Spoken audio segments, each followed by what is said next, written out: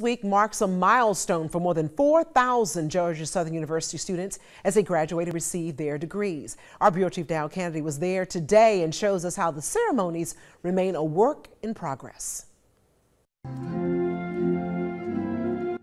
Georgia Southern University's commencement marks the end of a school year, but also the end of a college career for more than 4,200 students.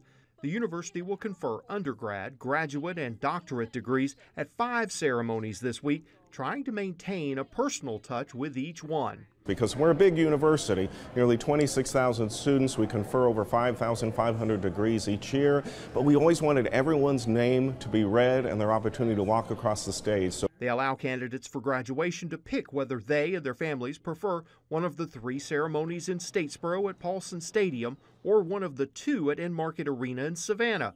They divide students as evenly as possible to keep things moving. It was that time limit. We want to stay within 2 hours, but we want everyone to walk across stage, their voice, their name to be heard for family.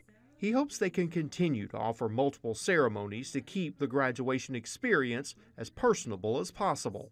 And so each year we improve a little bit more and find new ways where we can make it an incredible experience. And grow the university for decades to come.